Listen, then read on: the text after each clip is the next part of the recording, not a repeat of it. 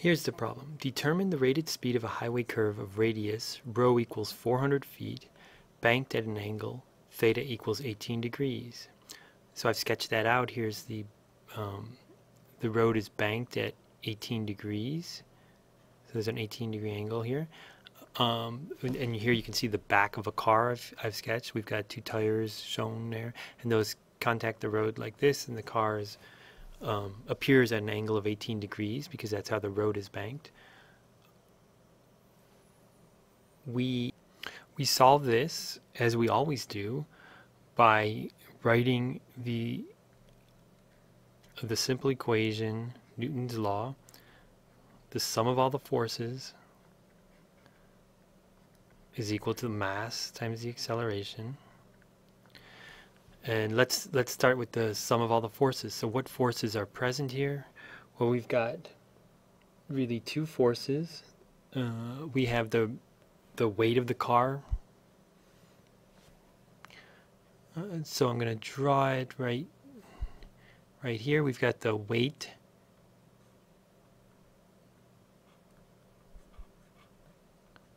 which is equal to mass times gravity, straight down. And we have a reaction force due to the normal, the road here. And so we've got a force like this, and we'll call that R. So those are all the forces. That's the sum of all the forces on there, and we have to set that equal to the mass times the acceleration. Is there any acceleration going on here? Well, what do we have? We have a car essentially traveling in the equivalent of a circle at a constant speed, and that's going to be the rated speed. So if it's traveling at a constant speed in a circle, is there any acceleration? Yes.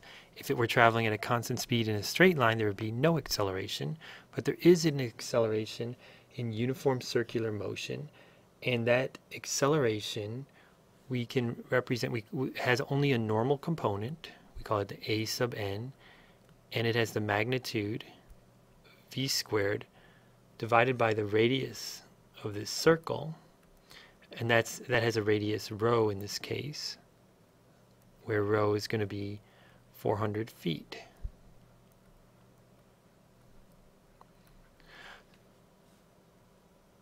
So here's how we're going to solve this problem. We've got the sum of all the forces, and we have to take the vector sum, R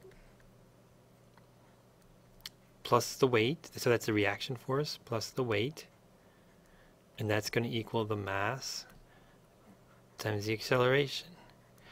Now the only trick here is that we have to choose the right coordinate system.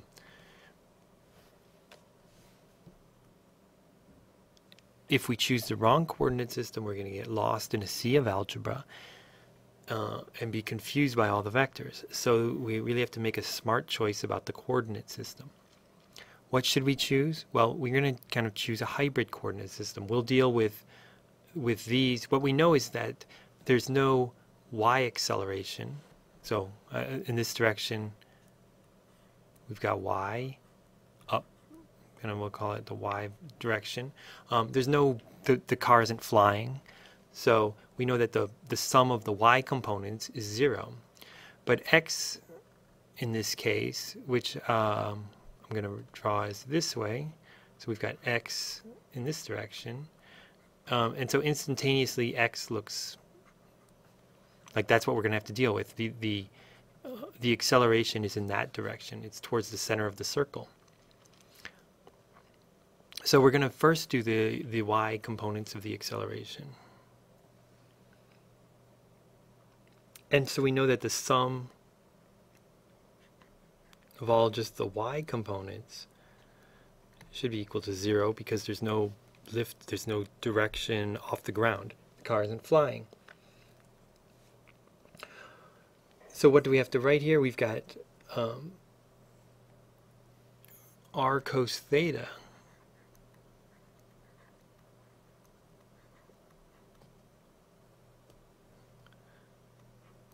that's this part for the y components minus the weight equals 0. So how do we know that this is the cosine of theta and not the sine? Well, what you need to do is go back here, take a look at the theta, and so take the simplest case. If theta were 0, and imagine this angle here closing down to 0, so it's a flat road, then we would have r and w working exactly together. So r is not reduced at all. And so if theta equals 0, you would want this term to equal 1. And that's what you get with r cosine theta. If you tried r sine theta, if theta equals 0, then this term would equal 0. Now for the part of r that is left over, and that's the r sine theta, that's what we're going to need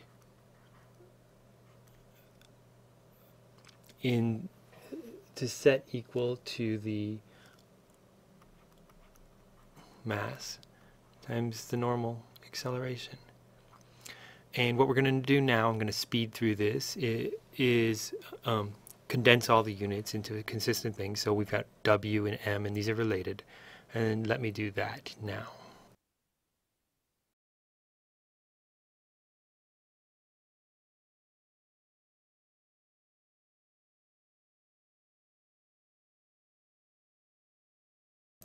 And so there's our solution. V squared equals G rho tan theta. Now I want to show you a tool here, a useful tool for calculating the numerical value. Here's the Wolfram Alpha. They call it a knowledge engine. So you just type this into your web browser, and in the search box you type the equation you're looking for. And so here I've got V equals, you can see I've written it, V equals the square root of 32.2 feet per second squared, that's G, times 400 feet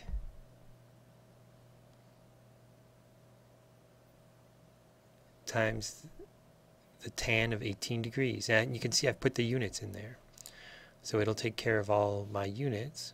And so just hit enter and see what it comes up with. Oh, it looks like I made an error here. It says an attempt was made to fix mismatched perimeters. I think that means my parentheses are screwed up. So let me try and fix that. Okay, here's the problem. Let me, I need to put the parentheses around the entire value I want the square root around, and also around each individual value in there. So we've got G rho, and then the tan theta, so there's tan theta. I think I need an extra one. Yeah, right here at the end. That was my error message. Let's try this again. Oh great, it looks like it worked. So here it tells you what it interpreted my input as. V equals the square root of this entire value, which is just what I wanted. 32.2 feet per second squared times 400 feet times the tan of 18 degrees. And here is the result. 64.69 feet per second. That's great. I can click on that. Well, let me first write this down on our solution. 64.49 feet per second.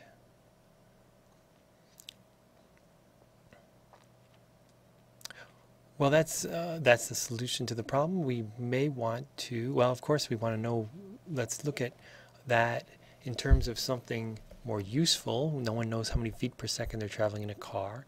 And so I want to convert this to miles per hour. You can do that. Oh, here, if I just click here on this value, it'll come back, feed that into the knowledge engine, and give me 64.69 feet per second is equal to all these different unit conversions, including meters per second, miles per minute, and the one we're interested in, 44.107 miles per hour. So let me write that down now in the solutions.